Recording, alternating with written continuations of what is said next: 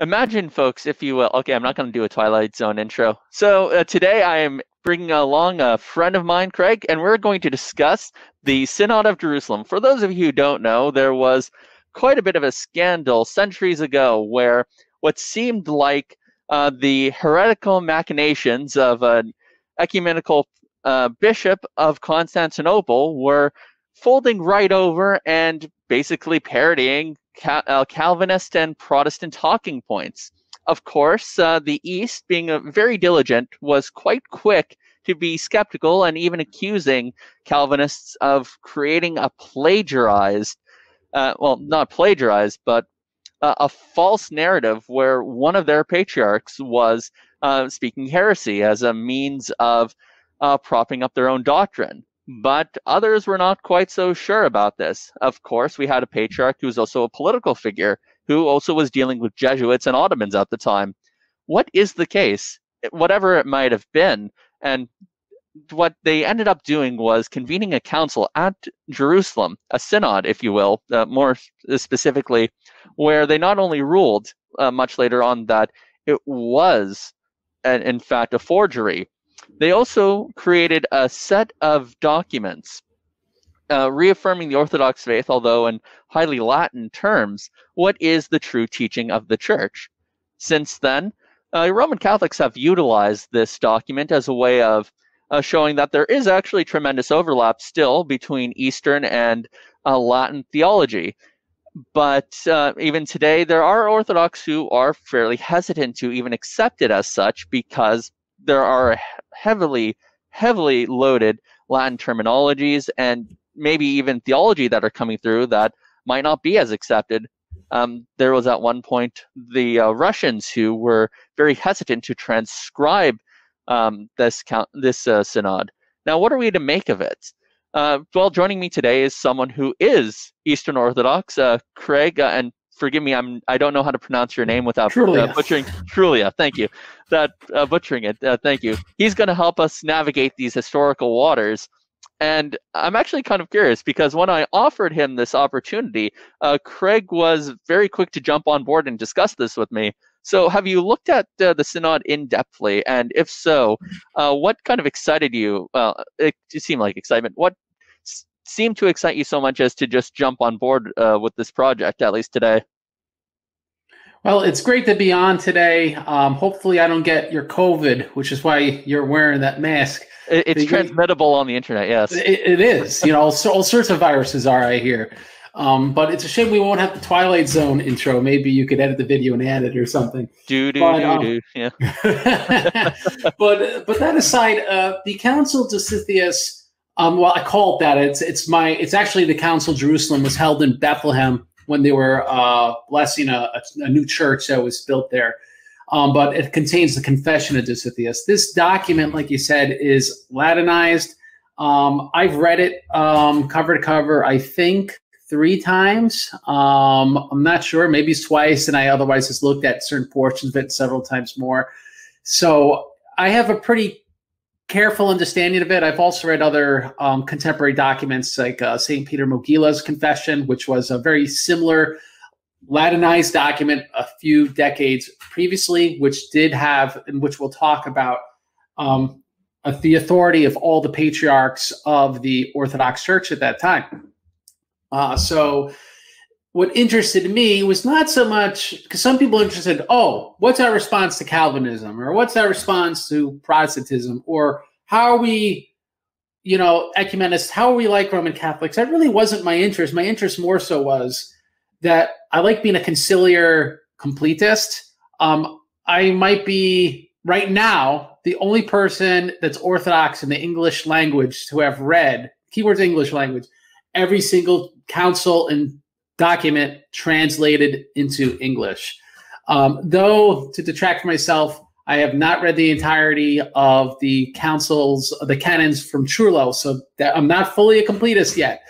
But so the reason I say that is when you read every single council that ever occurred and all their minutes and all their decrees and all their canons, you start getting a feel for what they're really talking about and how the ideas repeat themselves over time. Even certain languages, certain things and words in the language change. Like example, this early on would be the Council of Nicaea, using the word hypostases synonymously with the word ousia, or substance, like commonly in the Latin parlance. But a century later, hypostasis had a totally different meaning. It meant the persons of the Trinity, and now we could have three, while we could have one ousia, or one substance. So it's not, we can't oppose the changing of the meaning of words, or words that once had a bad meaning or have a foreign meaning being put to Orthodox use, because it would render all the conciliary documents incomprehensible in that event. So I guess, like I said, my interest is more generally historical, not so much with an axe to grind to try to disprove something or any other motivation. Well, thank you for that great intro. Now, sticking to the historical aspect, but actually a little bit before that, I just want to make another disclaimer for anyone who is viewing this video.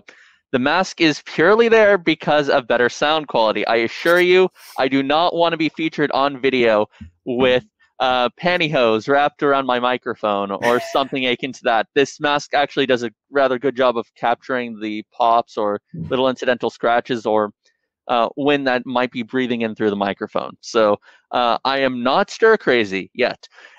But you know, as soon as we prolong this self-isolation thing, we might get there.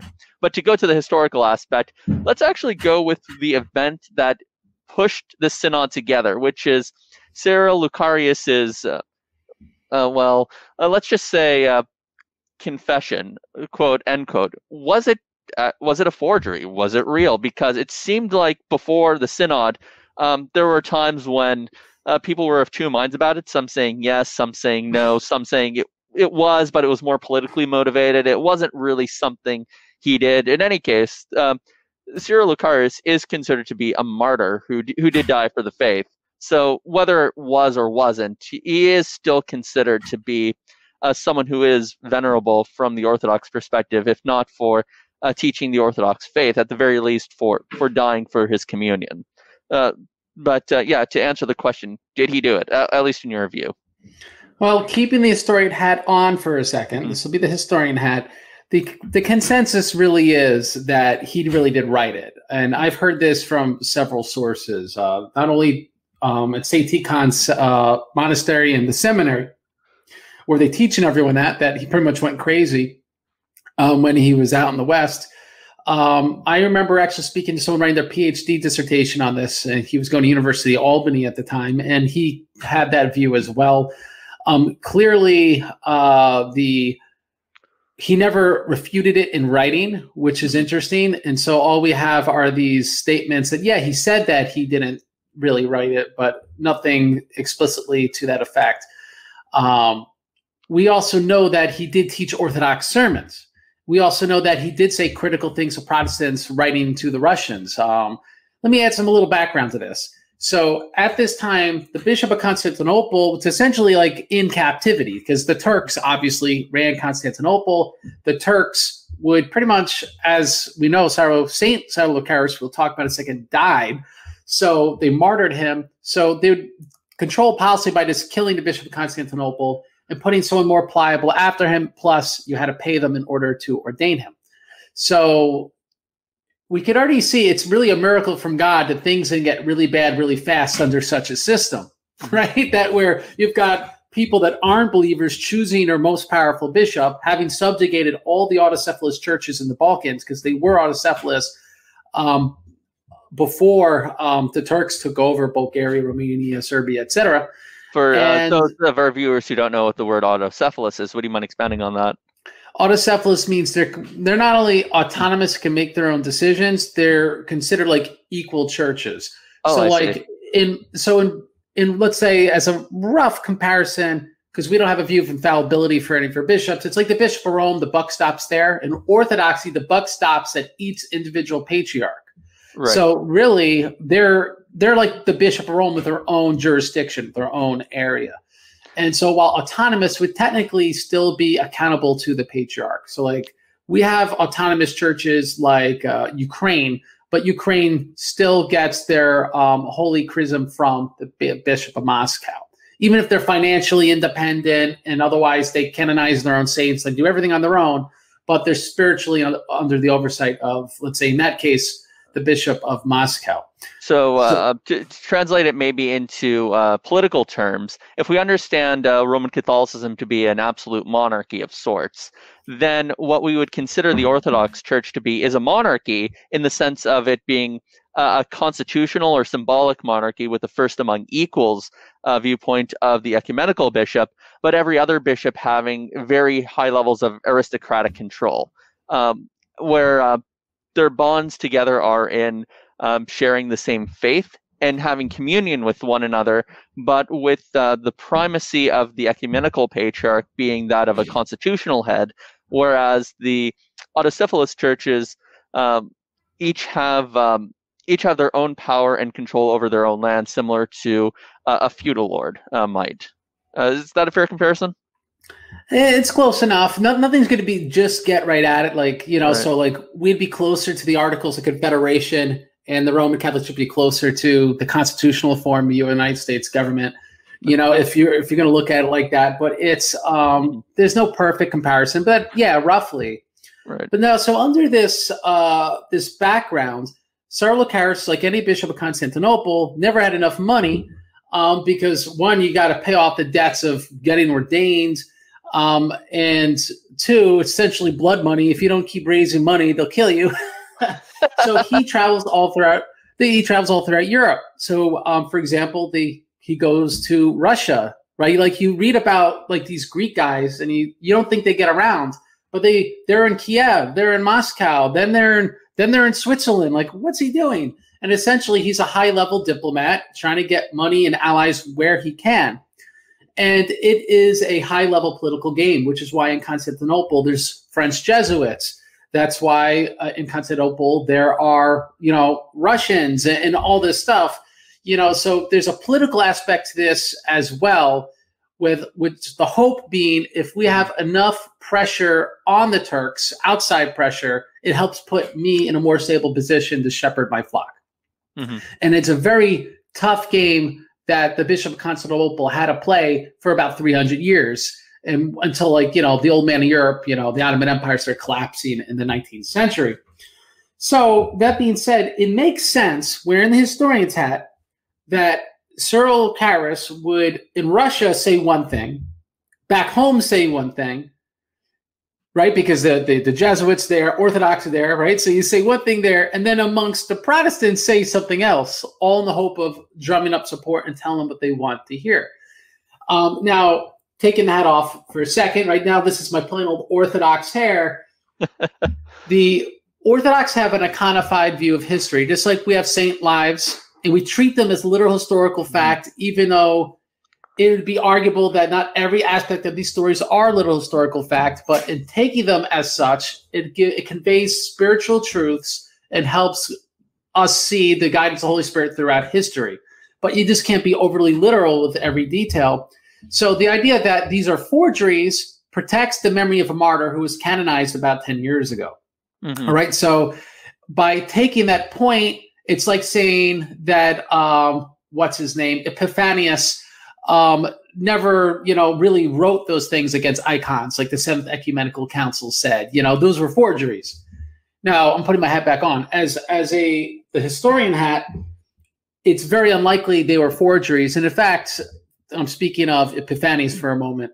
In fact, if we accept he really wrote those things, it actually strengthens the historical argument in favor of icons. And that would be a whole different episode. But I bring that up because oftentimes the church isn't concerned about winning apologetics argument. It's concerned about maintaining the integrity and dignity of the saints, and because the saints are the church. They're in heaven, and there's saints now alive on earth. They're just not glorified yet. They're still, they're still the church militant in that sense, which I think is the terminology actually from the Confession of Dositheus. In terms of biblical analogies, and this is one I often use when addressing the Pontiff of Rome, even if one might not like him personally, or one might find something that seems particularly scandalous. There is a kind of precedence in, for example, Scripture where Noah, after his abominable behavior, was naked, and his children put on clothes and blankets right over his body just to hide his nudity.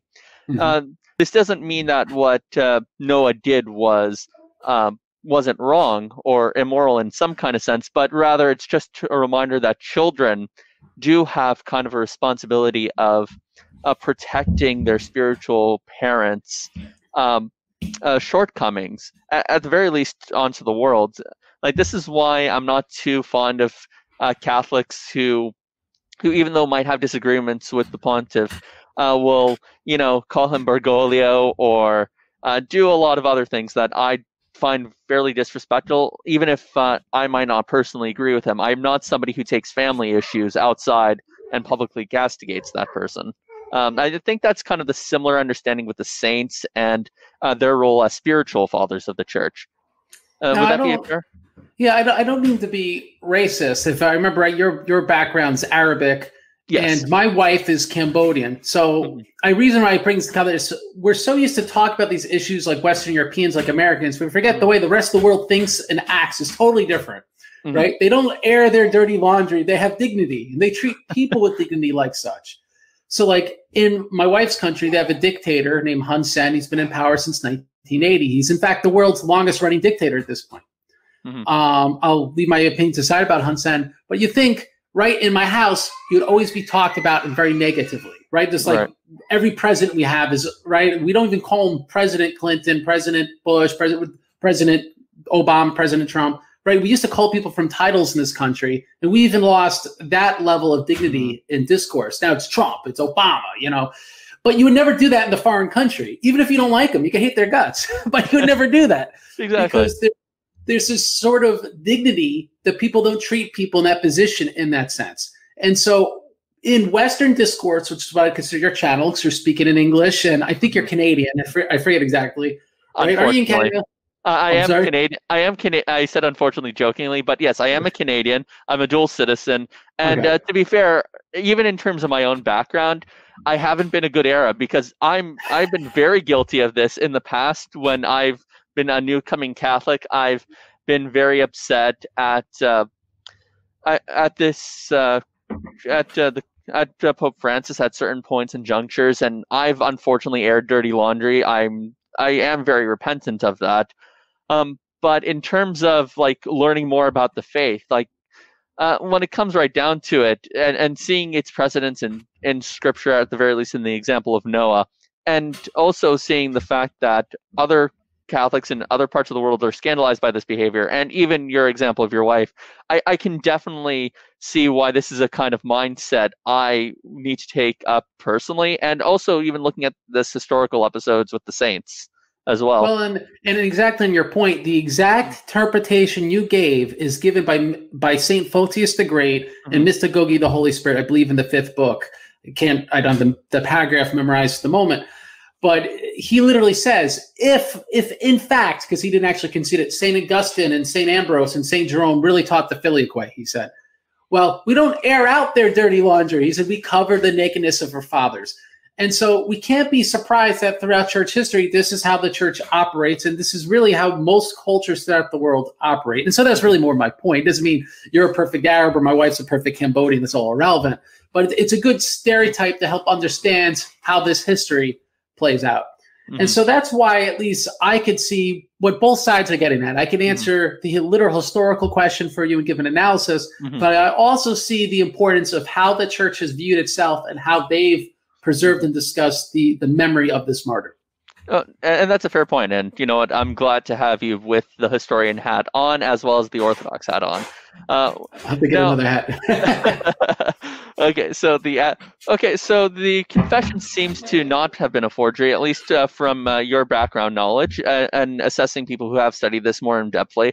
But at the same time, you can recognize how one could say it's a forgery in the sense that we're going to expunge its memory from our understanding of this person, especially considering all the good they've done for the faith. We'll be happy to just say that it's not him confessing what is the Orthodox faith, but rather it's him just saying what needs to be said for getting allies, which is what one would have to do as a diplomat and as a political figure.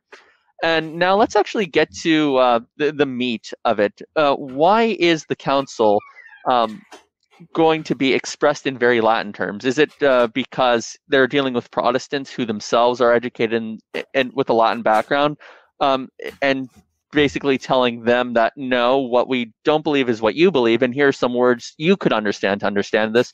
Is it because many of the prelates might have had a background in Rome? I believe that's what it was at the time. Could it have been a case of both? What's your take on that? I'll give two short answers, and maybe I'll flesh them out to the best of my ability. One would be, yes, education. Orthodox education, even to this day in Turkey, for example, was illegal, was truncated. They weren't able to educate domestically, so they had to go overseas, which would have been Russia or Italy, particularly Florence, if I remember right, in order to get educated. So the language of education was with Roman Catholic terms at that point in time. And even the best scholars that Orthodoxy was putting forward, like St. Peter Mogila in Kiev, that was under Polish domination until, sometime until the early mid-1600s. And so that was under Roman Catholic control. And that was Orthodoxy's first seminary in history, right? Their first real college in history. And it was really people that were admittedly very Latinized, and they were dealing with uniates and with Polish scholars. So that's the context behind the education of these bishops. So it's also left out, but sometimes overly emphasized for ecumenist reasons, is that the Orthodox were welcoming Roman Catholic bishops and teachers to come and actually teach Orthodox because they couldn't do it. One, they couldn't educate their own people. And two, they had like diplomatic immunity, right? So if a Jesuit came as really in part a French diplomat, and he was educating people in Constantinople, he could get away with it because he could start a war with France if you kill him. So you would welcome him to teach while you have the thumb over the Bishop of Constantinople under whatever bishops are in communion with him, and you could stop them from doing it. So to a great extent, actually, we have primary sources that show they welcomed Roman Catholic teachers.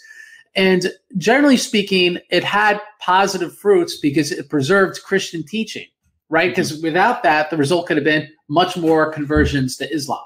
So it had bad fruits as well. So I'm not here to make apologies for it as it's a great thing. The Melkite Schism is a perfect example of this. And so the reason I point that out is because over 100 years, everyone's educated by Roman Catholics. Eventually, it's not like they don't have good arguments. You get a bishop that legitimately goes, well, I want to be in communion with the Pope, and he does it. And so the actual Bishop of Antioch went to communion with the Bishop of Rome, and then the Bishop of Constantinople ordained a new Bishop of Antioch. Mm-hmm. And so, in a sense, it's the first time in history where we actually have not the Roman Catholic Church making a parallel church in a foreign land, but really the Orthodox doing that vice versa. Now, it's telling it took how many centuries after the Crusades for it to happen the first time. But so that's why, in a large respect, you have to appreciate the legitimacy of Melkite claims and Melkite orders, there's no question that they really have all that succession going back in time because they don't have a foreigner thrust into there. They really were the bishops and whatnot of that jurisdiction that went to communion with Rome. It'd be a different episode where if I were to give a defense, the Orthodox defense to that. But again, I'm just trying to give both sides. So there's good fruits. It preserved the Christian faith. And there's bad fruits. It did cause schism. And obviously, that was the Roman Catholic motivation. It wasn't like, lovey-dovey, let's help everyone. It was a way of exerting influence. And they had secular patrons, particularly France, in order to get this done. But if you're just the average person, average Christian in what is now modern-day Lebanon or modern-day Syria, how are your kids going to get educated? Who's going to teach them how to read and write and teach them math? Well, the friendly Roman Catholic's going to, right? Yeah. And so where are you going to send your kid? You're going to send them to that school. Yeah. And so we have that to this day, for example, but now with Roman Catholics, Protestants do that in my wife's country, in Cambodia. So who's going to make the most converts? The Protestants, because they're giving people something they need for their kids to survive. And then in time, they learn the faith. This has been the most successful way of converting people in the long term. That's why the Philippines is so solidly Roman Catholic, and abortion's illegal, and they are preserving the Roman Catholic faith where they are, with the percentage of Roman Catholics in that area. In Latin America, we have the opposite problem, though, where because a lot of charismatics are there, they're providing long-term provisions. We're seeing a lot of churches losing out souls to Protestants who are now becoming charismatics. So that's another example in your favor as well. It's ironic. It's way past this conversation's point, but it's sort of like Protestantism really works better with the neoliberal economic model, like with a flattening world, and it's all about advertising and all about this or that. The Roman Catholic and Orthodox models have historically followed how the world was until the advent of capitalism, which was very top-down. You convert the king, you convert the civil service, and then you provide to get into the system, into the hierarchy. You must be now part of that religion, but it trickles down. It's very effective. I mean, there's a reason why the Philippines is Roman Catholic. Yeah, and or Russia, and all the people Russia converted. So it works, but that's what the Roman Catholic strategy was in Lebanon and Syria. And it wasn't strange. It was the same strategy that's been going on since Constantine. And you know what? Which is funny because you hear all these so-called trads who are attacking Pope Francis for communism, apparently, because he's attacking the neoliberal model in the newest encyclical. And yet he's actually quite correct to point out that neoliberalism has actually been kind of a strain on the Catholic faith. Now, I wouldn't say he's saying that because of the conversion for the right reasons.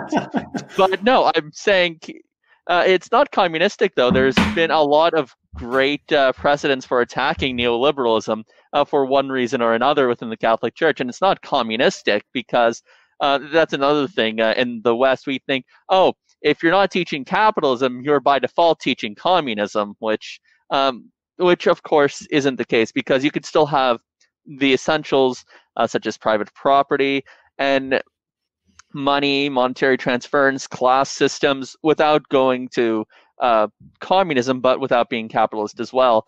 But to move on, unless there's any other point. And there's the other answer, because it was supposed to be short and they got too long. I know. The other answer would be, so one is education. They're used to those words. The second is Protestantism from the Orthodox perspective, and your audience, I presume, is mostly Roman Catholics, so don't be offended. I'm giving the Orthodox perspective, is a schism of a schism. So it's intellectually removed from the Orthodox faith 2 times. And so how do you talk to people where they got none of the concepts in common? So, for example, if you read St. Maximus, if you read if you read St. Maximus, you read, Mark the Ascetic, you could read pre-Protestant Reformation Roman Catholic saints like St. Thomas Aquinas. They use the term faith alone. They don't mean anything that the Protestants mean by it, but the terminology is not bad. But now how do you talk to people that have taken the term, have run with it, have totally changed its meaning? Now you got to say something new that applies to that. And so with the sacramental heresies, the Protestants, the soteriological heresies, the Protestants, the eschatological heresies, the Protestants, the Roman Catholics in Trent, in being that most Protestant heresies are developments from what, in our view, Roman Catholic heresies, the terminology all pertains to stuff Roman Catholics have already worked out. So it wouldn't make sense to just strictly give an Orthodox answer to it, because it really wouldn't address the actual issue. People wouldn't get it. So I personally don't do that. Like when I talk about Orthodox doctrine, mostly because I'm more learned in first millennium sources and second millennium sources. So I don't have the updated vocabulary.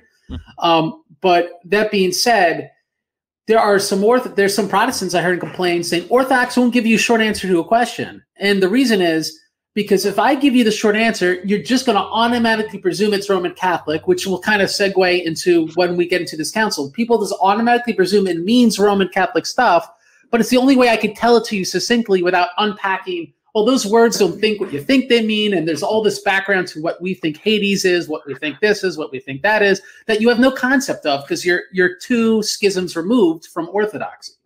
So that's the other reason why I think there's so many Latinized terms. But sadly, because of what is popularly called the word concept fallacy, it makes people afraid of the Council of Jerusalem 1672 because it doesn't sound Orthodox, even though properly understood it is. All right. Thank you for that. And let's get into the first topic, which is the level of authority the Synod actually has on the faithful. So if I were to show you in some place that the Synod did teach an error of some kind, that would not invalidate the Orthodox faith. Like if I showed you an ecumenical council, such as the fifth one, would invalidate the faith.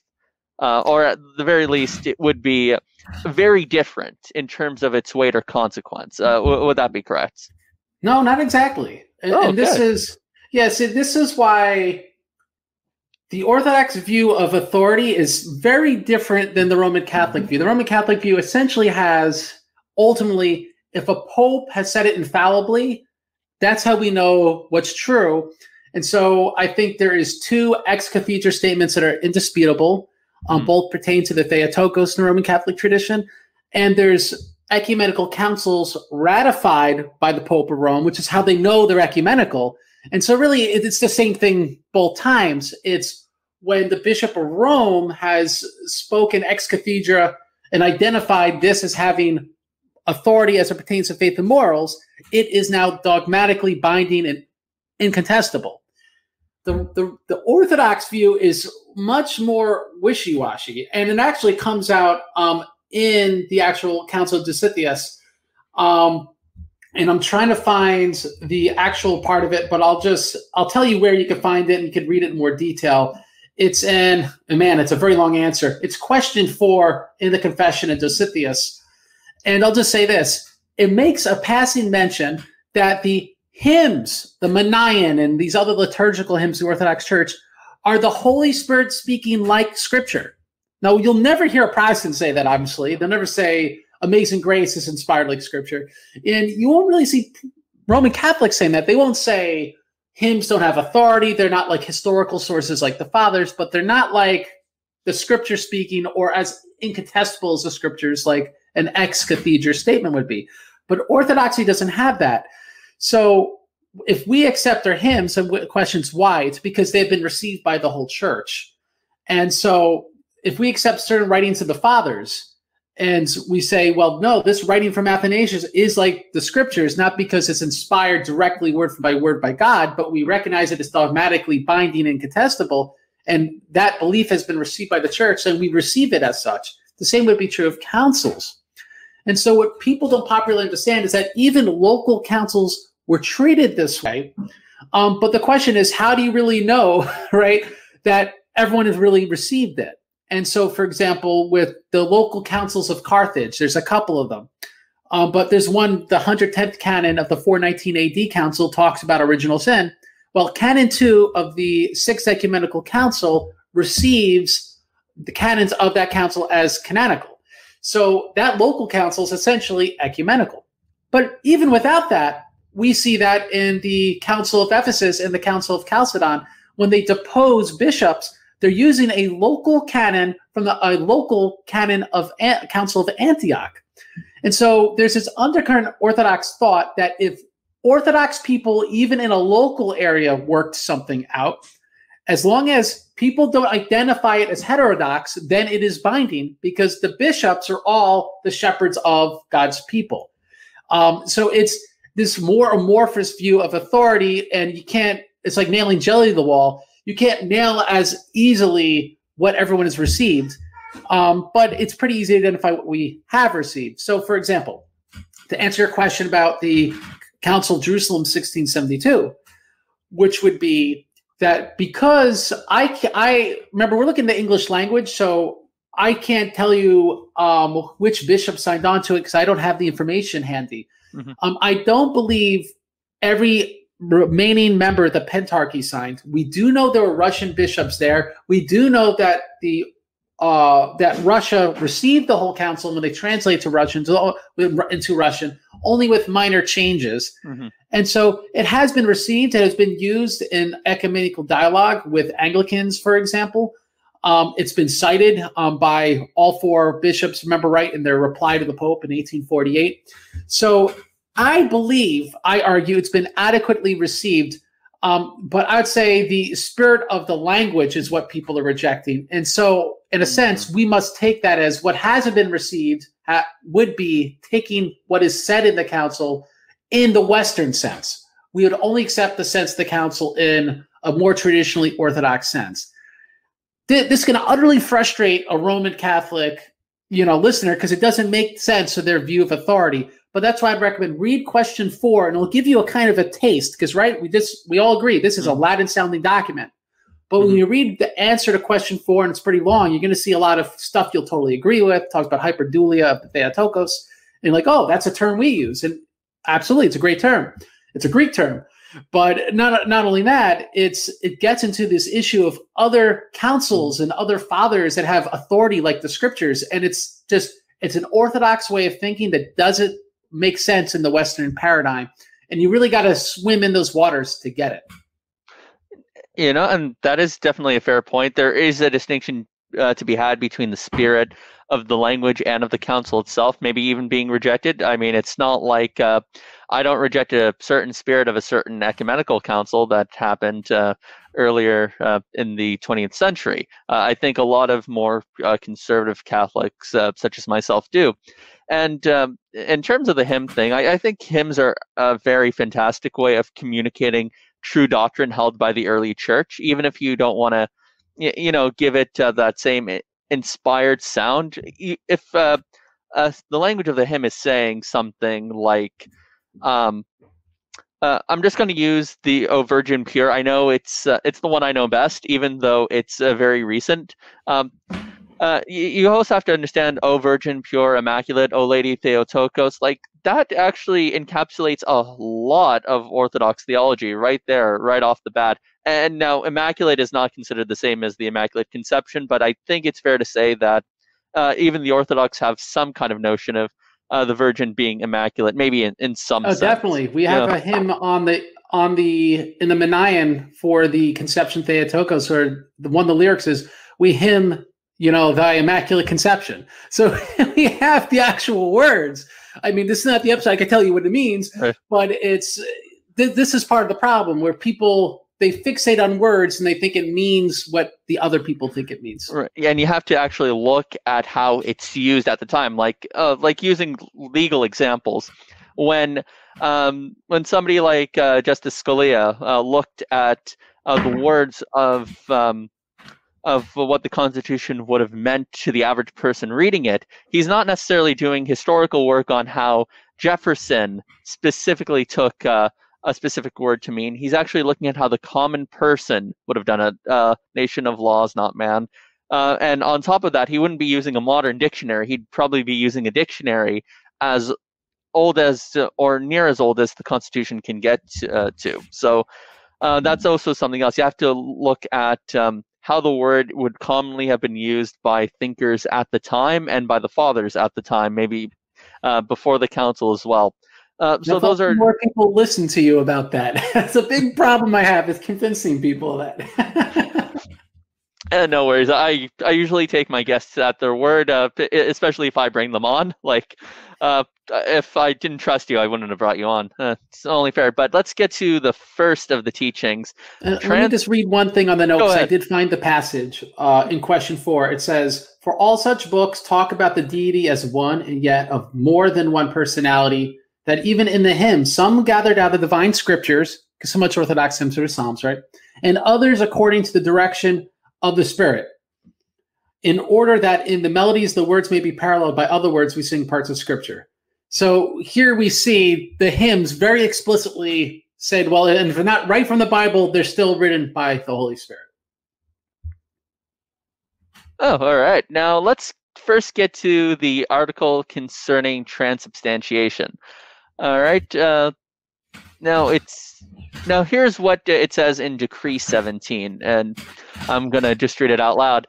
We believe the all-holy mystery of the sacred Eucharist, which we have enumerated above, fourth in order to be that which our Lord delivered in the night in which he gave up for the life of the world. For taking bread and blessing, he gave to his holy disciples and apostles, saying, Take, eat, this is my body. And taking the chalice and giving thanks, he said, Drink you all of it. This is my blood, which for you is being poured out for the remission of sins.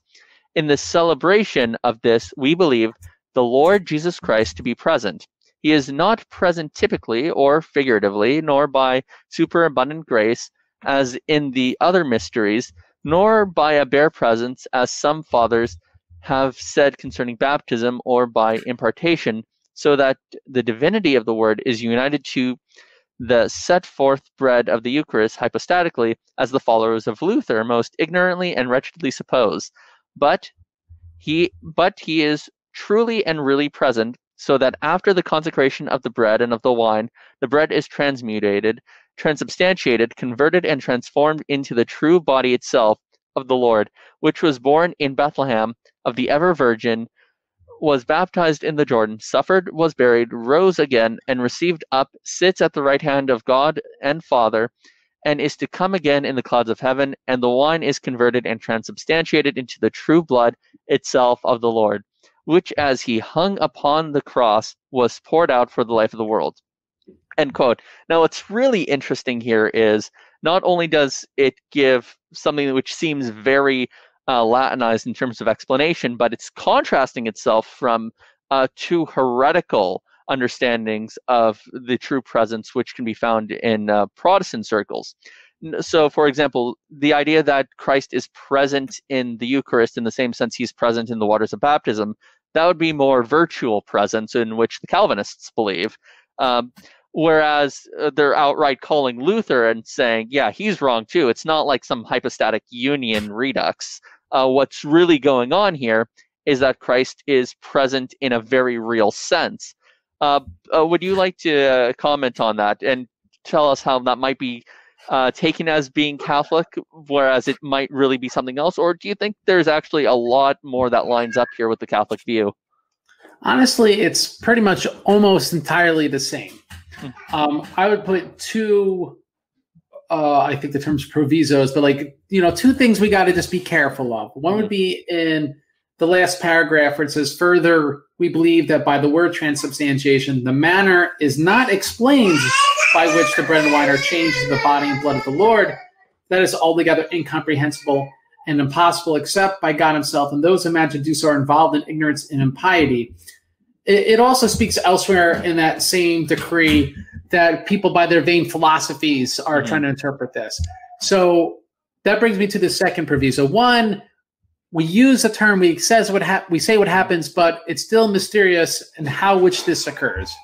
The second would be there's limitations to what we could philosophically extrapolate from this. So for example, if it's right in the council, we agree that the substance of the bread is Christ's flesh. The accidents are bread, for example. It still tastes like bread. It could still mold. They'll do all the things bread will do according to its accidents. What we don't do is then say that, I'm going to use a tangible real example, because the accidents are still bread, if you're allergic to bread, you will definitely get sick. Now, so for example, in Roman Catholicism, you could have a gluten-free Eucharist. Now, to put my hats off, Roman Catholics, it still must be made of wheat. And so they have some process to remove as much gluten as possible to the point where it would be scientifically gluten-free, but there's, I forget how many parts per million gluten, compared to what there was before. So it's still wheat bread, right? Now, liberal churches, particularly the Church of Finland, has requested permission from their mother church, which is Constantinople, because they essentially went to schism to leave Russia for obvious historical reasons and then enter communion with Constantinople, have asked permission to have a gluten-free Eucharist for a very similar reason the Roman Catholics do. There are people that do get sick, and we could talk about that, but there are people that do get sick. They really are allergic to or have an immune response, if you want to be scientific, to gluten. Why not have a gluten-free Eucharist? And the Orthodox Church answer has always been no. The Orthodox Church answer has always been you cannot get sick from the accidents of the bread and wine unless you commune unworthily. And so it shows that while we have extremely similar concept. We avoid the logical extrapolations based on the same constructs, because in the Roman Catholic viewpoint, it's completely philosophically consistent to say, you're allergic to grapes, then yeah, the wine, according to its accidents, will make you sick, even though it really is Christ's blood, right? There's nothing illogical about that.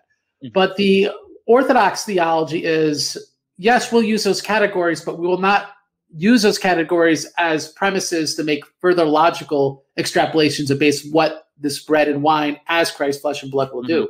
So it's almost identical. That's the very slightest of difference. It's something actually I found shocking when I started looking into this, was just how dismissive they were of people getting sick from the bread and wine. And it's become a real issue now since COVID. And now we see in Orthodoxy today, really, lack of a better term, a liberal camp and I would say a reactionary camp. The liberal camp will be very Roman Catholic. Sadly, they will not use the terminology of this Confession of Dositheus and say, well, it's because it's accidents and it's substance and blah, blah, blah. But they mean the same thing. And the reactionaries are really just sticking with what was always believed, which is it can't make you sick unless you commune unworthily. I will add this one thing so your viewers aren't scandalized. In our pre-communion prayers, we always pray the God of mercy on us because we always commune unworthily. So that gives God always has the excuse to let you get sick because you're never worthy enough to commune. We're always sinful and we always need the grace of God and his forgiveness. So I'll just say that. So it's not going to surprise anyone if someone who's allergic does get sick, even if they're otherwise not more sinful than someone standing next to them. But also, it doesn't surprise us when people who are legitimately allergic do not get sick because our theology permits that. One other thing I should also add, in terms of mystery as well, I think the East and the West have very different understandings of what mystery entails. So in the East, I think when somebody says such and such is a mystery, they're saying it's in some sense inexplicable purely through a philosophical understanding. No philosophy is ever going to fully elaborate this. Whereas in the West, I think it's more along the lines of the Trinity, Transubstantiation. These are mysteries because you're never going to use a natural revelation to get there. No amount of natural revelation is going to tell you that that when you see the Eucharist, you're not seeing bread and you're not seeing wine. You're seeing the body and blood of Christ. That's something that requires revelation to teach you. So I also think that might also be a difference as well. The Orthodox and the East just generally don't like to fully explicate things in terms of a philosophy and don't think a philosophy is adequate to get that. Whereas in the West, we can permit a philosophy to get a lot of the details, but at the end of the day, you're never going to get there with natural revelation. Do you think that's fair to say? Yeah, there's a major epistemic difference, and it comes ultimately from the writings of Saint Dionysius the Areopagite, or Pseudo-Dionysius. It's a whole other debate, but point is, it comes from him, and I'm not going to pronounce the word right, but apopathetic, or however you say it, theology, which would be a theology of negations. We know what God is and we know what he's not, right? As in, whatever God hasn't explicitly revealed, I am this, anything that is not exactly that, we know isn't true. And not only that, what he reveals he is, he's still beyond all those things. So, for example, St. Maximus calls God beyond God. What's that even mean? Because the concept of God doesn't encapsulate God. His essence is far beyond what human beings can contemplate. And so this is something that informs all Orthodox understanding of reality, right? Because it almost sounds, it almost sounds like, how can you know anything that's true, right? If you really only have revelation and then all you know is what's not a revelation isn't true. So it's just this whole other way of thinking, and which is why so much is emphasized on mystical understanding, on actually the ascetic life, and then really having the Holy Spirit give you insight into things, which is often beyond words. And we see that in the scripture. St. Paul says he went to the third heavens and he heard things that cannot be spoken. And so the Orthodox have this way about that, but that's why it don't work in the Western world because, right, like in the West, it's all about figuring things out and getting it done, and that's not the worldview. There's a reason why the Industrial Revolution, the Enlightenment, all these things happened in the West because their epistemology, in my opinion, allowed for it. It didn't happen in China, it didn't happen in Russia, it didn't happen in Greece, right? That doesn't mean there weren't Greek writers that weren't extremely important, let's say, in the Renaissance. In fact, Barlaam was the Greek teacher for Plutarch, right? So it's like there's these guys that are big names within Orthodox controversies, which really are behind the scenes in major intellectual developments in the Western world. But it's, for better or for worse, if the whole point of human history is building a better car, a better atomic weapon, a fancier cell phone, that Western epistemology is great. You're not going to get it done with a philosophy and epistemology of negations. But the question would be, for us speaking of religion, what's better? We're not going to solve that today, but that explains why the Orthodox could have this sort of document and just not leap to the same conclusions and the same way of employing it that the West would, because the difference is epistemic. Right. But to be fair to the Catholic communion, I would say that anyone who has the same understanding that's present in the Council of Jerusalem, at least the positive things, not the denunciations of the Catholic part, but if someone was to come in and hold the Eastern Orthodox view of transubstantiation, what's the Greek word? Oh, I can't pronounce it. Yeah. I can't pronounce English words. So. If someone was to have the Greek understanding of transubstantiation and not confess the whole accident-substance distinction, I think one could still be very well in communion, because we're not, just because we're committed to saying that is the true body and blood of Christ, in the most real sense, just as it was when he walked the earth, not in the sense of hypostatic union as Luther, not in the sense of Calvin, where it's a virtual presence, but a real presence, then I think that's fully sufficient to be in good communion with the Roman Catholic understanding, which is why I don't think we'd allot you the same place as we would the Protestants. Which I would agree, and it's a shame that there's this sort of reflex. Well, if it's Roman Catholic, it's got to be wrong, and if it's Protestant, it's got to be wrong. And so transubstantiation is supposedly Roman Catholic. So if you see the word, well, they got to be getting it wrong because they're Roman Catholic. And I mean, that's like saying Roman Catholics use the word Trinity, so it has to be wrong. It's just not a good idea. And we see it here in this conciliar document. We see the same substance accidents distinction in this document. I personally will use the terminology because the council does. Right. And all right. So that's all well and good. And let's also talk about one other thing. And this is actually something I brought into a debate that I had with Barely Protestant, not in the actual debate itself. We were having a debate about whether or not Anglican orders were valid. The debate itself, I didn't bring up this point, but I actually did cite this council in an article I wrote about how the intentions concerning the sacrifice make Anglican orders invalid, because if you don't have a sacrificial priesthood, you don't really have a priesthood, which is what I contended the 39 Articles denied. He's not of the same opinion. He believes that the 39 Articles don't rule out a sacrificial priesthood, but I digress. It says here in the Council of Jerusalem, for one is the adoration of the Holy I'll go with the beginning further, that the body itself of the Lord and the blood that are in the mystery of the Eucharist ought to be honored in the highest manner and adored with latria, Greek adoration or worship. For one is the adoration of the Holy Trinity and of the body and blood of the Lord.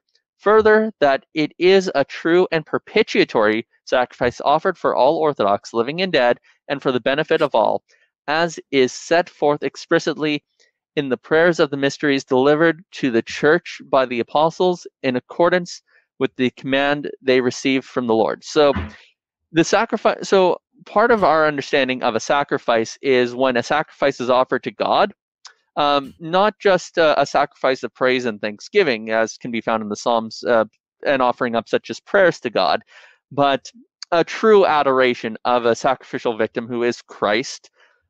Such a thing, when it is done, has some kind of effect on one, where one is forgiven of sins, or one has the effects of sin removed from from not from one's soul.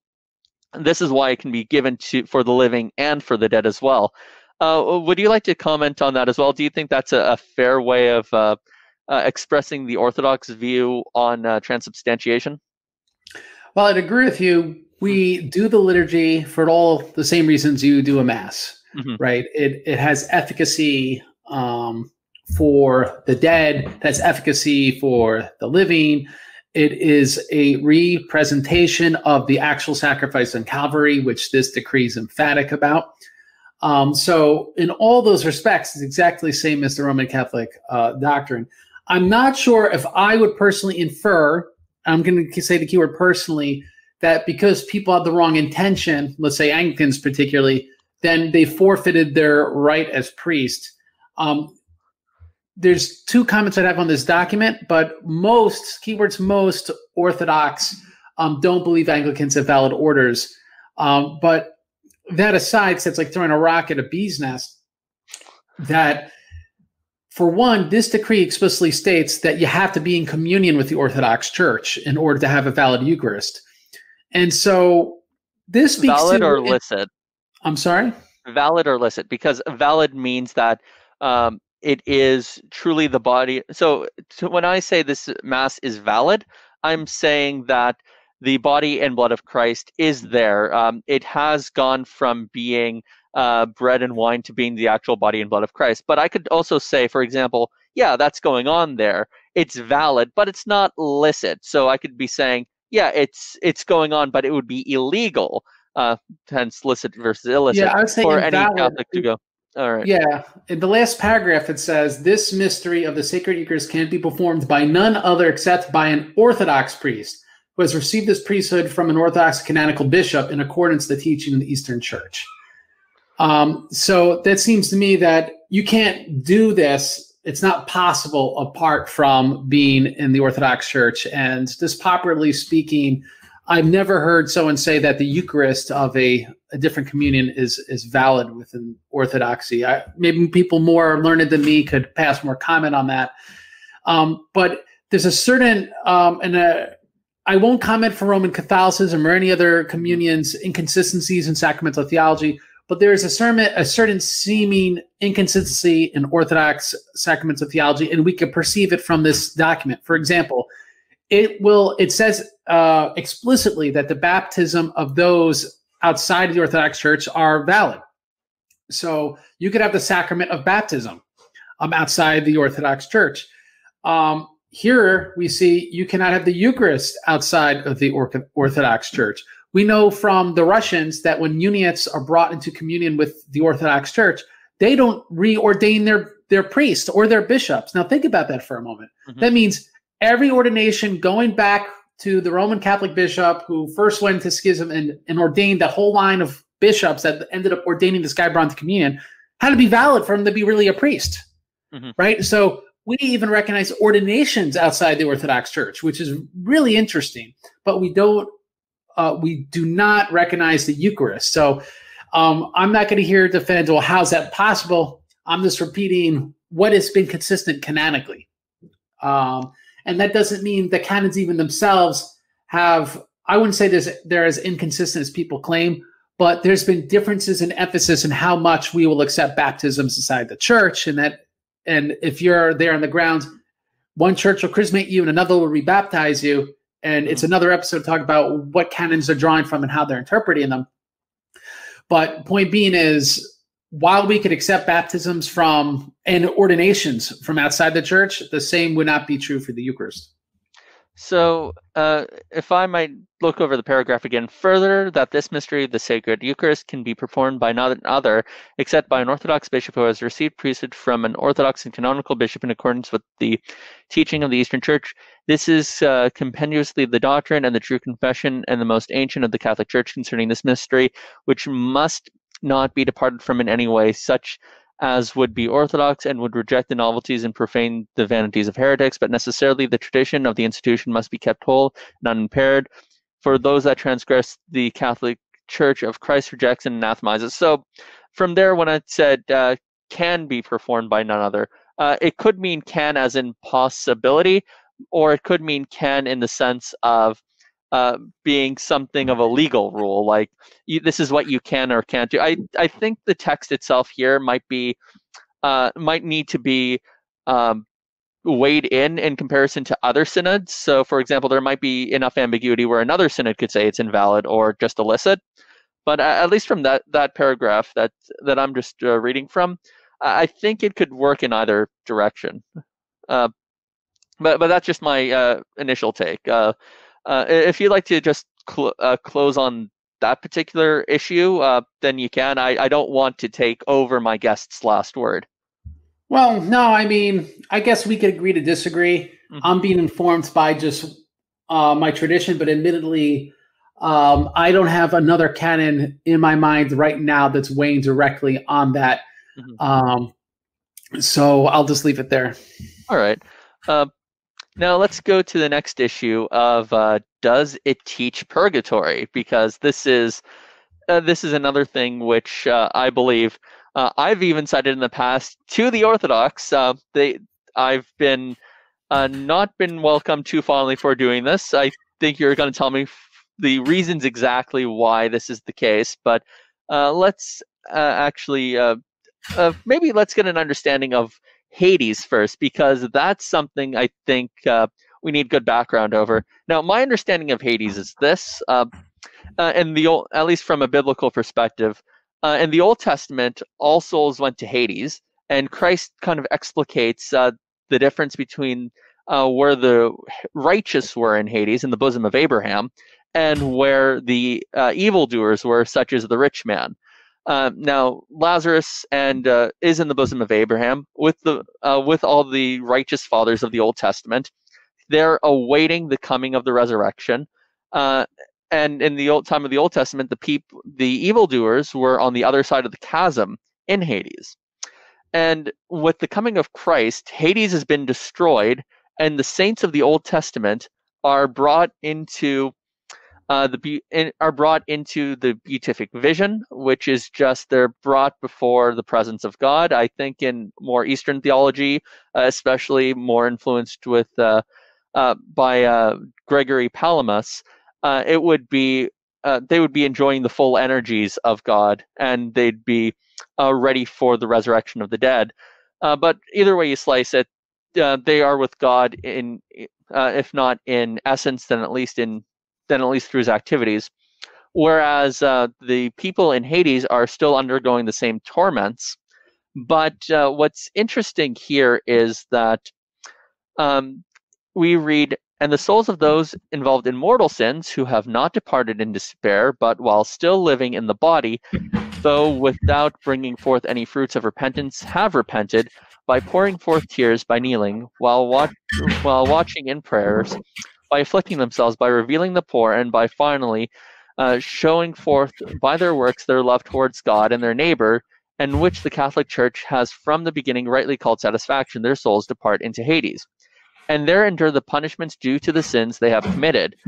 But they are aware of their future release from there, and are delivered by the supreme goodness through the prayers of the priest, and the good works which the relatives of each do for their departed, especially the unbloody sacrifice benefiting the most, which each offers particularly for his relatives that have fallen asleep, and which the Catholic and Apostolic Church offers daily for all alike. Of course, it is understood that we do not know the time of their release. We know and believe that there is deliverance for such from their direful condition, and that before the common resurrection and judgment, but when we know not, end quote. And this is decree number 18. And I will say this much: there is no purgatory in the sense of a third place.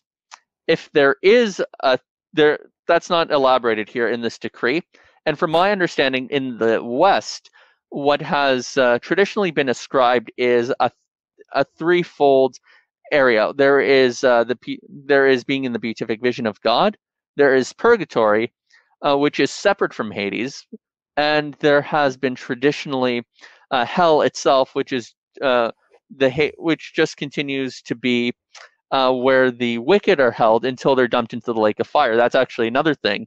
in the book of Revelations, the lake of fire is considered to be where the souls who are awaiting in Hades in torment are going to be put back into their bodies, and during the days of final judgment, after being united with their soul, they're going to be in the lake of fire, which there's been speculation on. There hasn't been any kind of official dogma concerning it.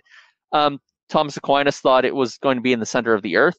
John Chrysostom thought it's not even going to be in the universe, at least from what Saint Alphonse Liguori says. But that's mostly speculative, and I won't touch on that too much. But what I will say is Purgatory seems to be a third place, whereas in the East, Purgatory is considered to be on kind of that spectrum between being fully within the presence of God, fully sanctified, and on the other end, where it's just fully at variance and scorn at him in light of his illustrious presence. And people who are stuck in a place where they have some kind of mortal sin, or as the scripture says, sin unto death, they're going to be in the last place. But those who don't have it are going to be somewhere in the middle, where they could eventually be brought there through various intercessions. Is there anything I said right there which you would take umbrage with, which you would say doesn't really capture it, or is there anything you'd like to add? It's the issue of purgatory in many respects has been treated unfairly. And my baby's grabbing where the camera is. I apologize. And so if you hear in the background, you know what's going on. The issue of purgatory has in many ways been treated not fairly by Orthodox, and this includes conciliar documents. The treatment of purgatory in St. Peter Mogilla's Confession, for example, which is really the Pan-Orthodox Synod of Jassy in 1642, I think it was edited from the council. It's actually not from St. Peter Mogilla. That being said, it's not a fair treatment of Roman Catholic theology, but Roman Catholics are in part to blame because of popularly what they really did believe. No, actually, could I touch on that? Because Sure. that's a fair point. So, for example, purgatory was actually true, and to be fair, this is actually a point that even Mark of Ephesus had to bring up in the Council of Florence. Purgatory was not treated just merely as a place of sanctification, which is that bare minimum what you need to accept, but it's also been taught as being, in another sense, punitive on top of that as well. Now, in terms of what even Cardinal at the time, Ratzinger said, but even who later on went to become Pope Benedict XVI, you could actually believe in a purgatory that happens in a near flash of the eye, as in like a personal experience with Christ that just relinquishes all that. That would even be enough to meet the demands of the doctrine. And even the Catechism of the Catholic Church says the Church gives the name purgatory to the final purification of the elect, which is entirely different from the punishment of the damned. The Church formulated her doctrine of faith on purgatory, especially at the Council of Florence and Trent. The tradition of the Church, by reference to certain texts of Scripture, speaks of a cleansing fire. So I will say this much, though. I think it's fair to say at Florence, even if Mark of Ephesus rejected the council in totality, I think it's fair to say he won at the end of the day in terms of what the Catholic Church would have ended up accepting as the bare minimum, and anything else might have been centuries later. But yeah, they didn't accept it at the time, which is part of the problem he was doing. I think he had 3 sermons against purgatory. Right. And it's very telling that no one stood up and said, but we really believe that. We're just speaking past each other. That's like the modern ecumenist way of dealing with the issue.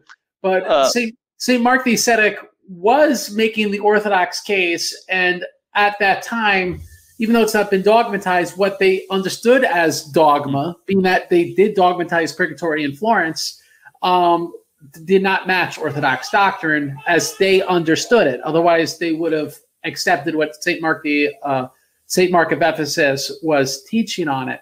So it's going to help understand this document. This actual decree. Could I just could I just make one more point? Because the Catechism does also add this part, and this is actually something I've taken at odds with other Orthodox, with at least one of my Orthodox philosophers. It says, as for certain faults, we must believe that before the final judgment there is a purifying fire. He who is truth says that whoever utters blasphemy against the Holy Spirit will be pardoned neither in this age nor the age to come. From this sentence, we understand that certain offenses can be forgiven in this age, but certain others in the age to come. Let's see. And it also says, let us help and commemorate them. If Job's sons were purified by their father's sacrifice, why would we doubt that our offering of the dead bring them to some sort of consolation? Let us not hesitate to help those who have died and offer our prayers to them. The first quote I read was from Saint Gregory the Great, and there does seem to be some kind of language of punishment. The second one, of course, is taken from another source. That would be the Council of Lyons in 1274. But the point of it is, while in the past it's been the doctrine has always claimed some kind of legalistic understanding, that's not integral to the doctrine itself. The only integral thing to the doctrine, at least as far as what we can see, has been the purification of the elect portion, and that's about it. Sorry, your thoughts? Yeah, I've done a show with this with an Orthodox priest, Father John Wayford, and it was 2 hours, so we're not gonna be able to super unpack this strictly from the decree. The decree essentially agrees with what I will call really the modern Roman Catholic understanding of purgatory. In most parts, other than the concept of tertiary merits and vicarious merit. All right, because obviously it's not in this decree, and we don't understand vicarious merit as the means in which the people being released from Hades, as we see here, because it doesn't say so. It treats the topic and it doesn't mention that concept. But it will help to see that fundamentally the same thing's happening. It's not altogether fair when an Orthodox person says, well, we don't believe in purgatory, we believe only heaven and hell. And it's like, well, not exactly, because we believe people go to hell, but what fundamentally occurs to some people in hell is the same thing of what occurs to people in the Roman Catholic doctrine of purgatory. It's very important we identify that. And kind of like from Dante, right, in the Purgatorio, in the Divine Comedy, we see that people in purgatory are awaiting their release. They're not suffering for no reason. They love God.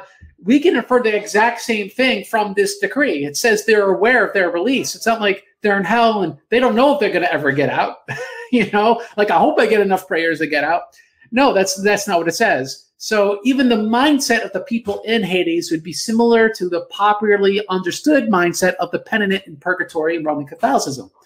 So it's, I think, sufficiently clear that the Roman Catholic doctrine began as a Western development and in Western terminology of the Orthodox doctrine.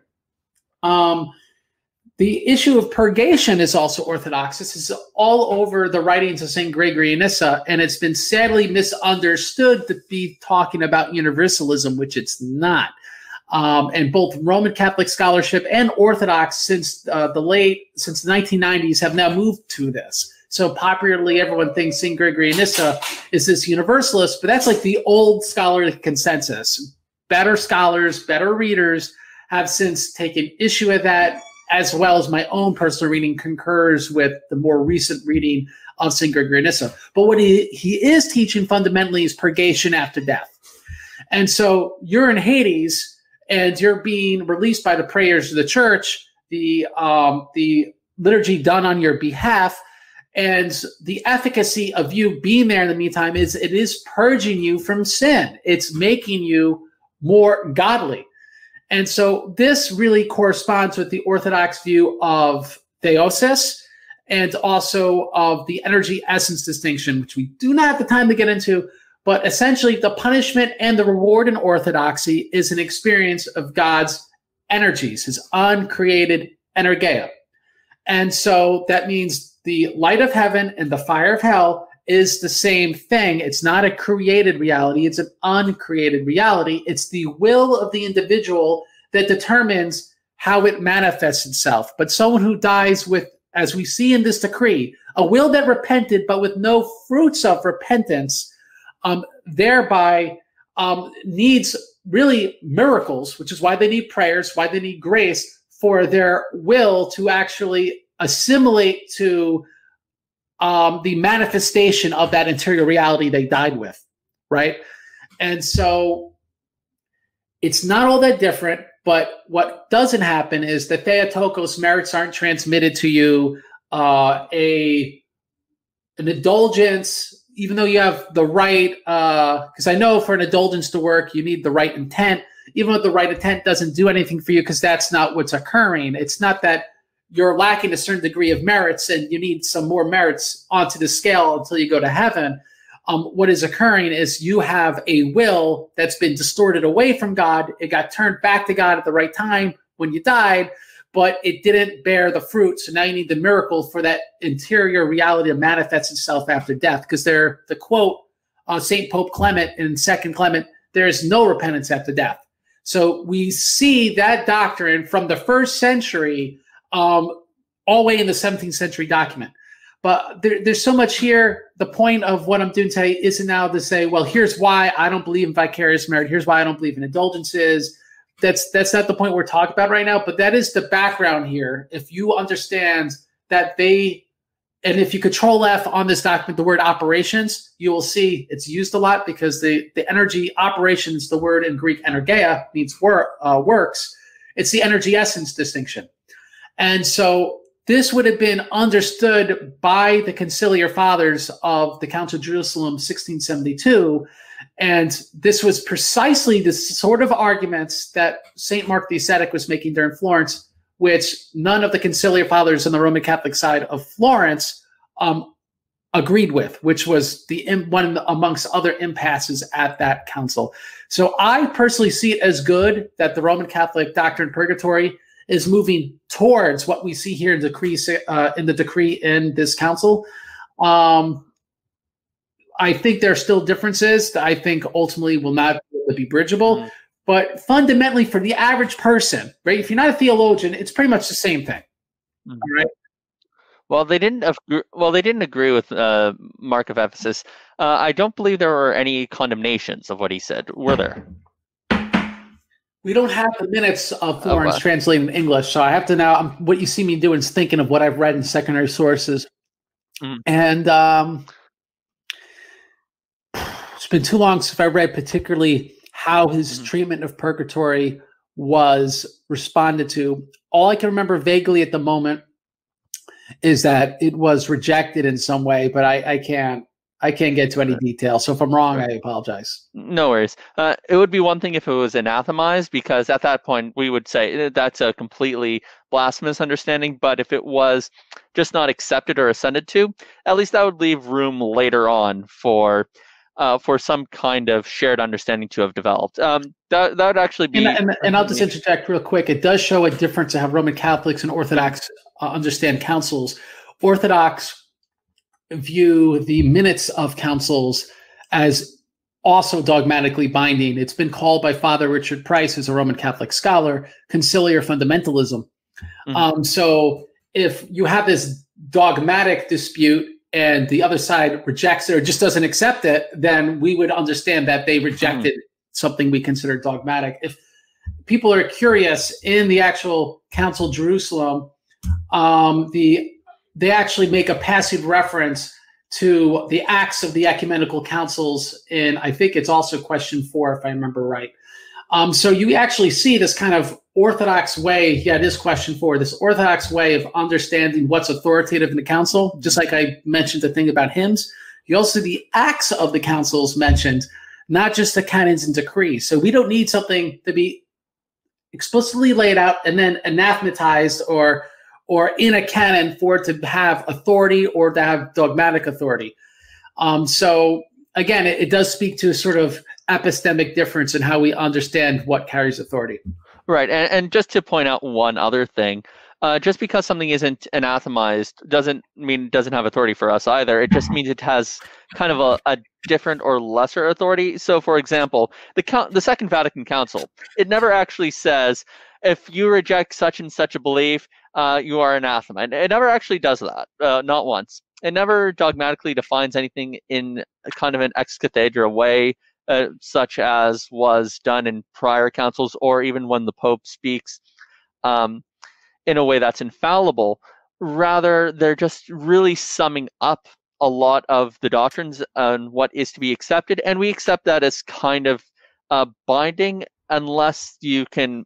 And if you disagree, someone would be in a very sinful state, unless there was like something weighing on their conscience so much in the past, where it was like, yeah, I can't accept this as being, a continuation of the true teachings of the past. I forget the exact levels of this, but I won't go into that today because we need to touch on one more subject, which is original sin. Now, this is actually something you want to bring up, and I'm guessing it's because, and this is my guess, the council seems to be teaching the following with regards to baptism, although correct me if I'm wrong here. In Decree 16, we read, "We believe holy baptism, which was instituted by the Lord and is conferred in the name of the Holy Trinity to be the highest necessity. For without it, none is able to be saved. As the Lord said, whoever is not born of water and the Spirit shall in no way enter the kingdom of heaven.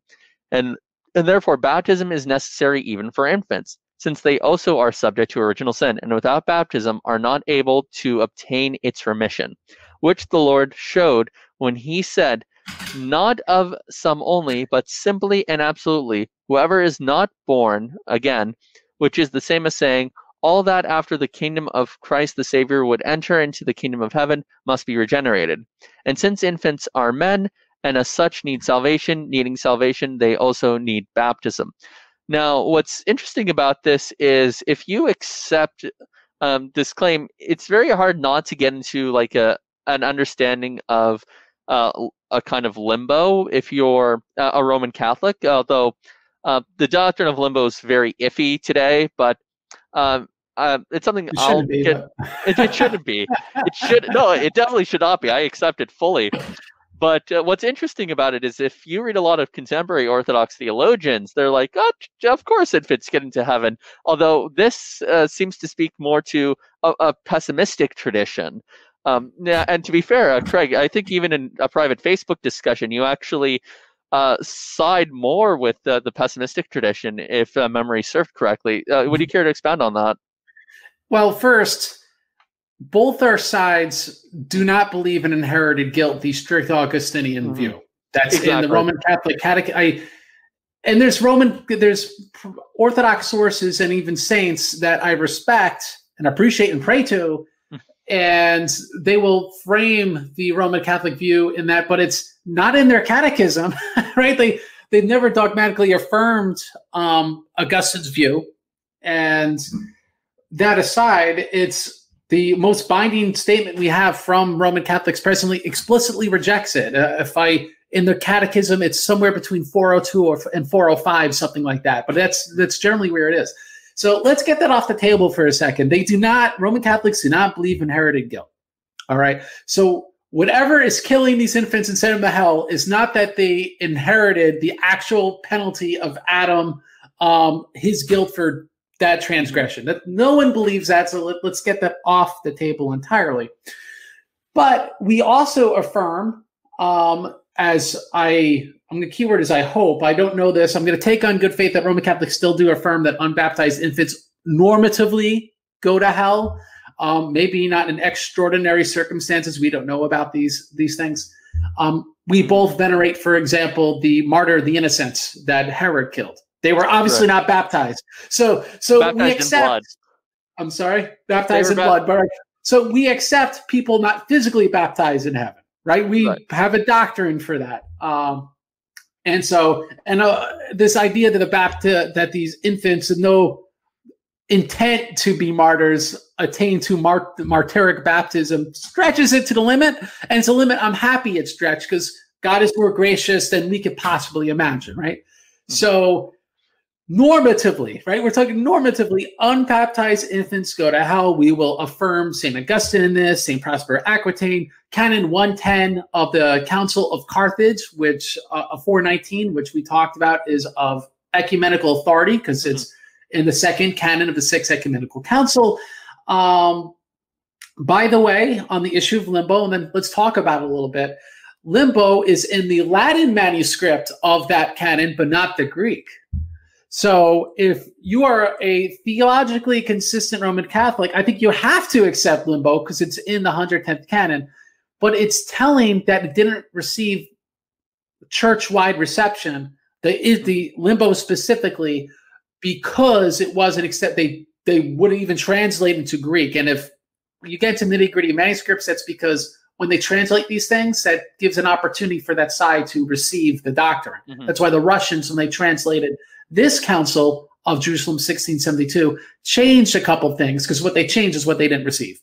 All right, so that aside, let's talk about limbo a little bit. The concept of limbo is not illegitimate, as in the concept, let's think very broadly, right? In the 2 Corinthians 5:10 states, and 2 Corinthians 5:10 is cited in this council, I believe, in Decree 16. No, it's 13. So it's actually in the mind of those conciliar fathers that we will be judged according to works that we've done in the body, right? So what bad work is the infant judged for to go to hell in his condemnation? So to quote St. Augustine and against Julianus, it's book 5. I can't remember the paragraph. I think it's 43. All right. And just for those who are real dorks, the translator in English, that paragraph number will not match the Latin manuscripts. It's a paraphrase and a abridged version of the actual against Julianus. But in the English paragraph number, it's 43. That being said, Augustine himself says there are sins where it's better that you've never been born than to have committed that sin, right? Because Jesus talks about that. It's better a millstone be thrown around their neck and thrown into the ocean, than to lead one of my little ones astray. That's a very rough paraphrase, but roll with me here. Than to do that, right? So there's those sins where it's better you've never been born than this eternal suffering in damnation in hell. But Augustine says, this is Augustine, I will not say this is true of infants because they didn't do any good or bad. So he affirmed they're in hell, but it's not going to be all that. It'd actually be better that they be in hell than they never exist. So now let's think about that for a second, right? Well, how could it be better not to be in hell, but yet not exist? Well, obviously that experience of hell, according to Augustine, would not be this sort of suffering that's better than non-existence. So what can we, now this could be more speculative for a moment, compare this to? Well, to natural goods. So I'll just say this for a second.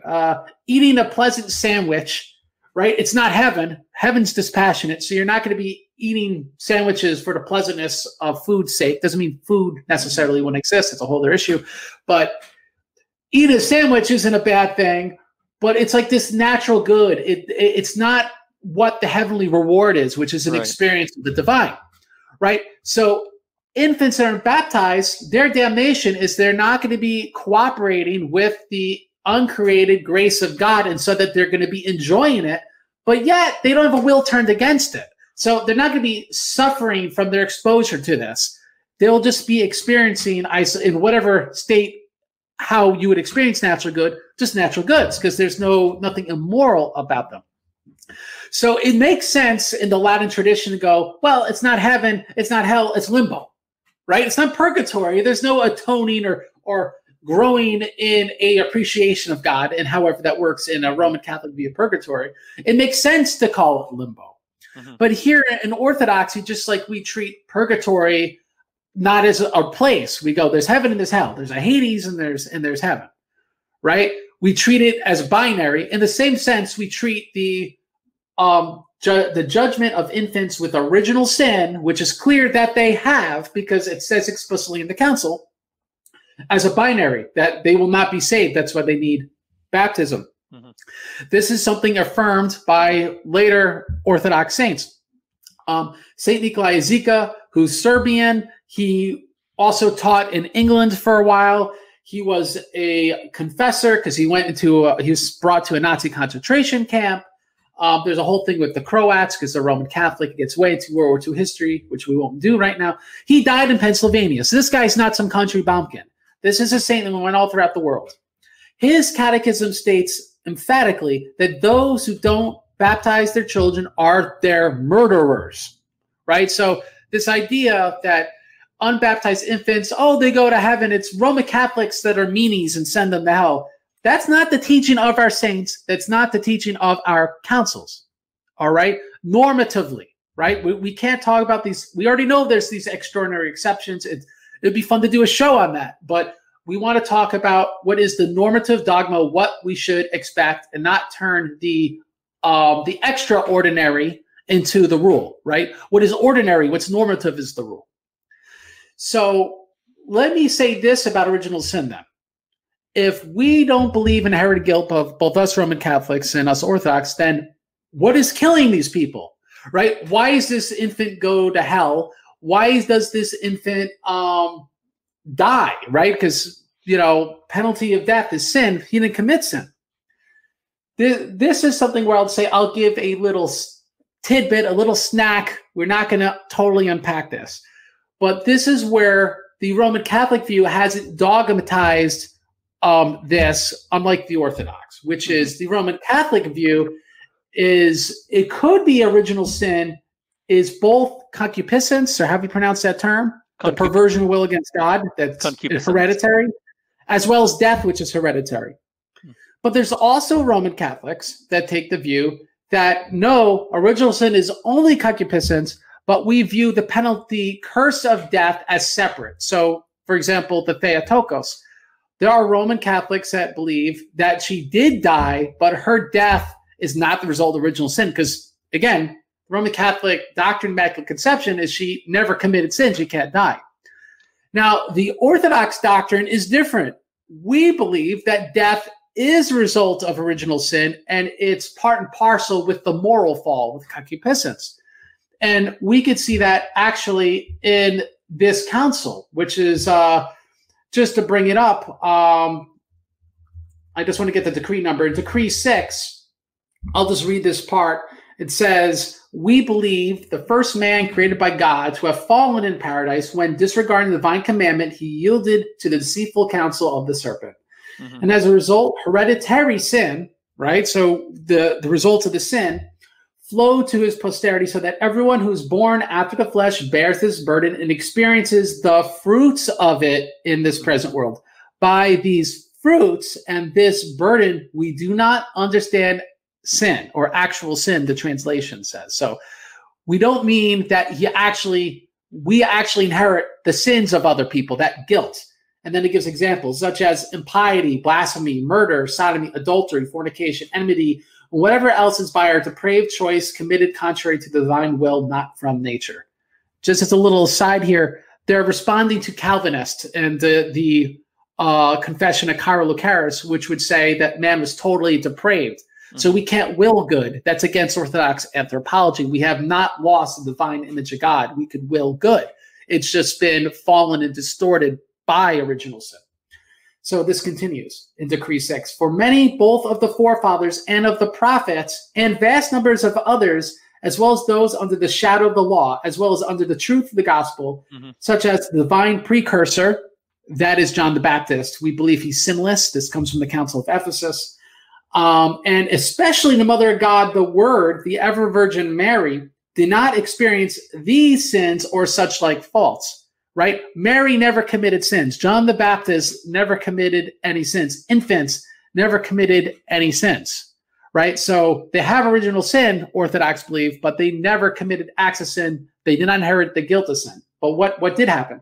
But only what the divine justice inflicted upon man as a punishment for the original transgression, such as sweat and labor, afflictions, bodily sicknesses, pains and childbearing, and finally, while on our pilgrimage to live a laborious life, and lastly, bodily death.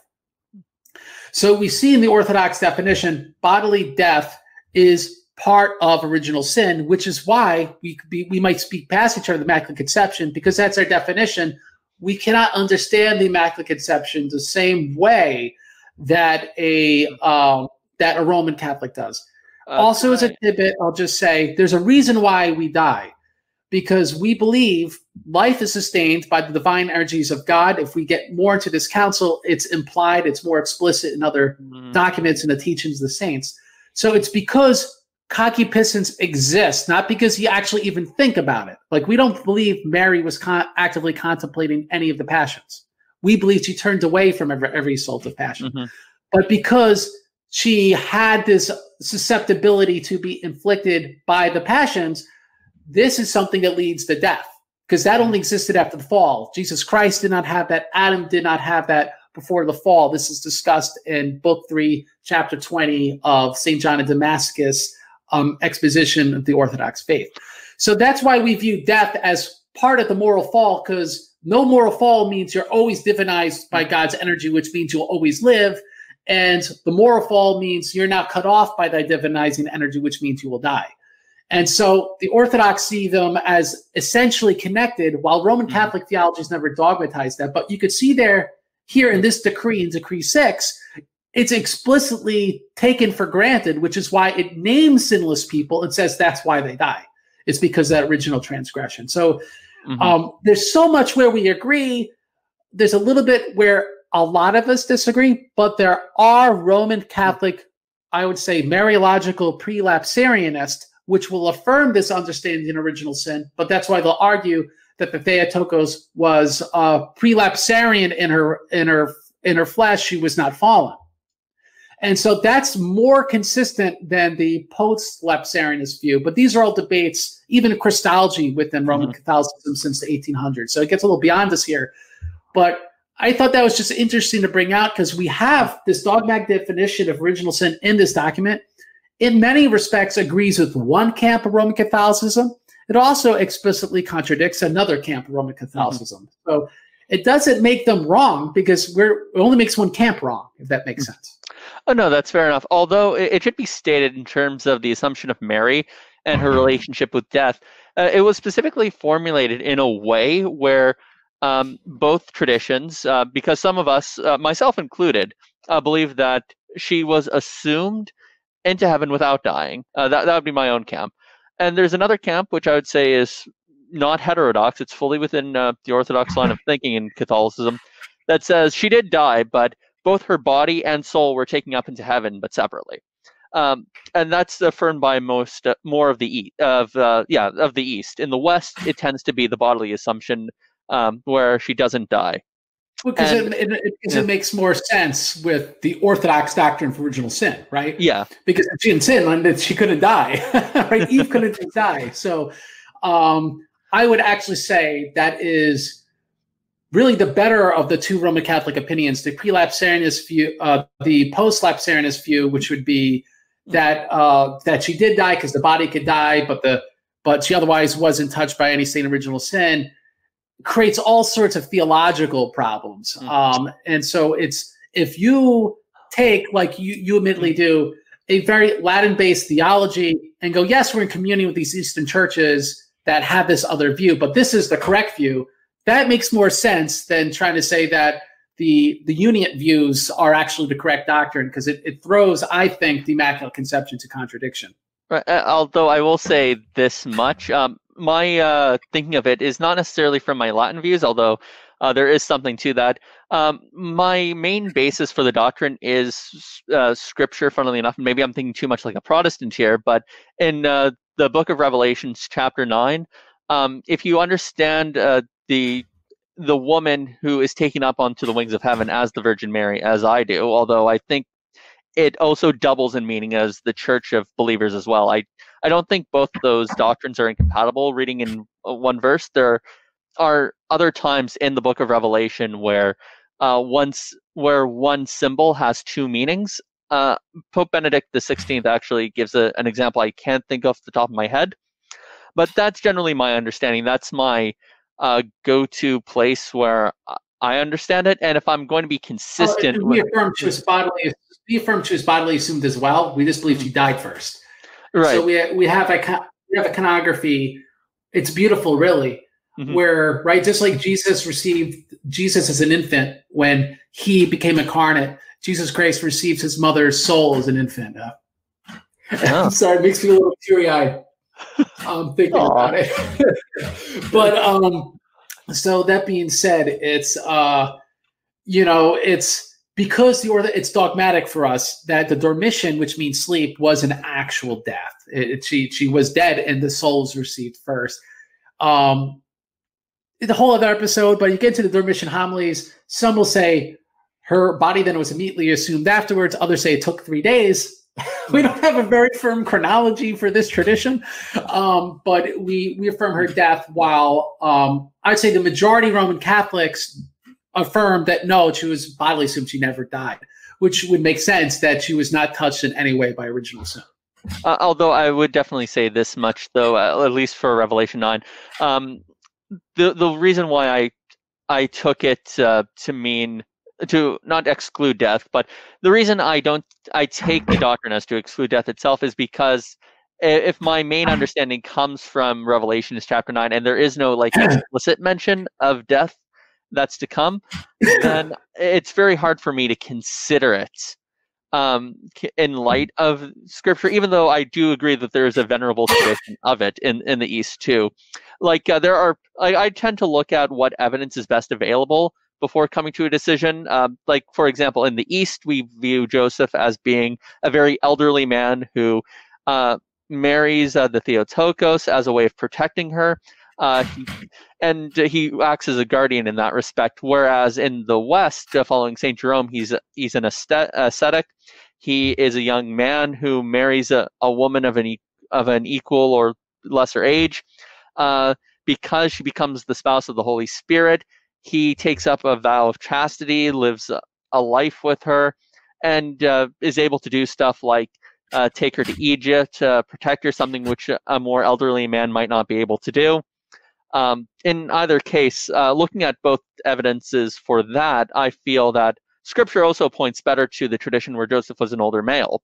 For example, in Luke chapter 1, the Virgin says, "How shall this be? I know not a man." She says it in the future tense. How shall this be? How will this be in the future? There's an assumption there she's already taken the vow, whereas it wouldn't make as much sense if you took the Latin view. The same issue happens when you contemplate it with the fact that she also would not have done this if she wasn't thinking of perpetual virginity as well, which kind of throws a wrench for the Protestants too. And also, it's a little easier to understand why Jesus has brothers and sisters. Yes, it could mean cousin too, but it's less of a stretch to imagine it being step siblings as well. So I usually take a Bible first, and then I try to see which tradition best corresponds to that, unless the tradition itself is set up as infallible in and of itself, in which case I just go with that.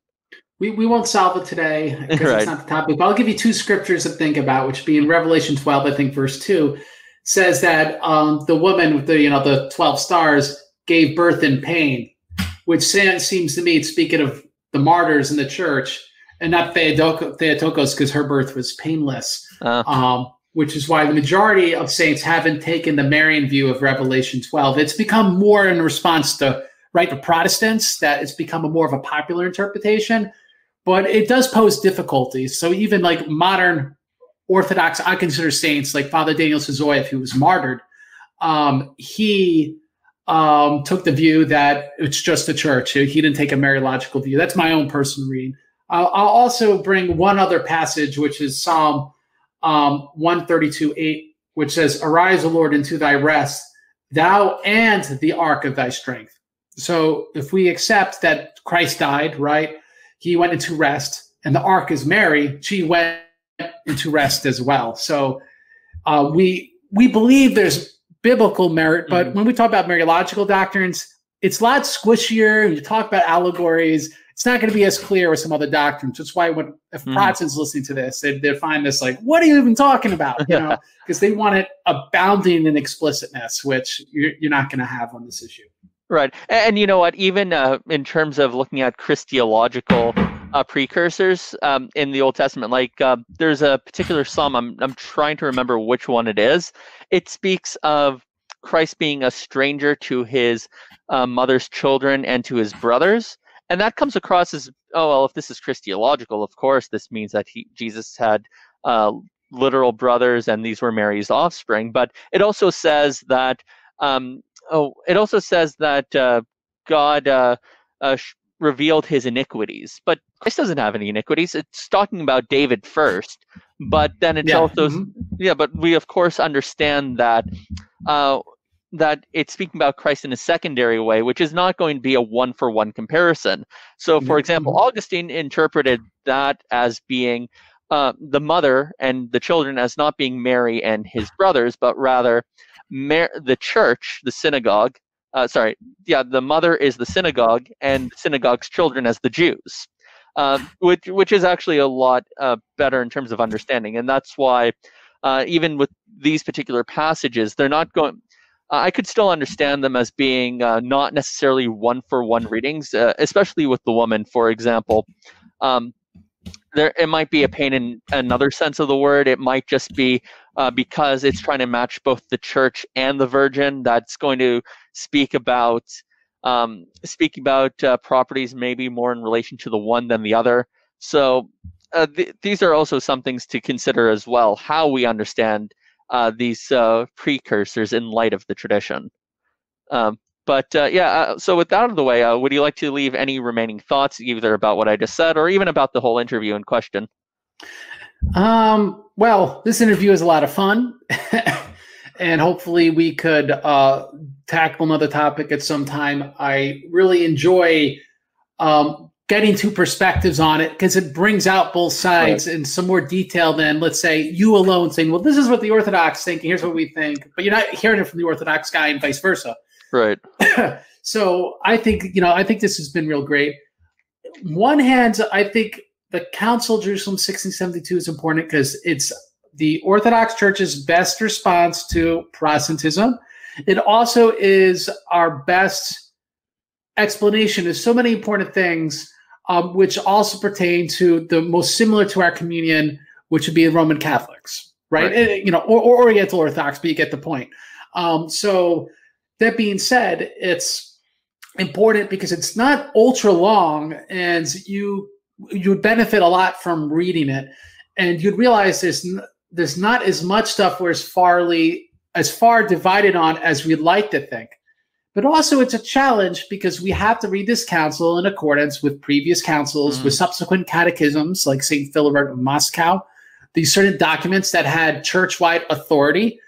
And we need to return to doing that as Orthodox, I'm speaking for now, because what there has been since the 20th century, since the fall of the Turks and then the communist yoke, has been this sort of Western captivity of orthodoxy, and the Latin captivity, so to say, is what they call the 17th century document, but it wasn't like a real captivity like we talked about. They're bringing in Western teachers and getting their bishops taught in Italy because they had no choice, but at least they were still living within the Orthodox world somewhat freely, somewhat. This is totally different under communism, where you really couldn't exercise the faith at some periods at all, and you couldn't preach at all without going to the gulag. And so all theology, all discourse was in the West. And as a result, it almost became like this hyper reaction to what Protestants and Roman Catholics believed. And this hyper reaction then almost went where we forgot these other Orthodox documents, these considerably improved documents that the whole Orthodox world accepted as far as I could tell reading the history. And so hopefully into the 21st century, where Orthodox lands have returned, though there's a kind of secular captivity, which, I live in the United States, so we suffer this in a Protestant Roman Catholic country right now. But even though that exists, it's freer, not since COVID so much, but it's freer for the church. And hopefully now we can return to a more authentic orthodoxy that is not a response and a reaction to something else. Just like trad Roman Catholics, so to say, go, okay, we're done with World War II and all the disillusionment of how horrible it was. Let's now return to actual Roman Catholicism. And it's probably going to take time for the boomers to go, and you could really do that. But I really think that's what you've seen the millennials and the Zoomers that are Roman Catholics is sort of the same view. They're looking for not necessarily a reactionary swing, but a return to just the status quo without this overreaction to modernism and to disillusionment after World War II. So I think after that occurs for both of us, we will be on better grounds to have actual discussions on where we're different, where we're the same, and have truly fruitful ecumenical dialogue, because it has to be based on truth and the authentic traditions of our church, and not on the sort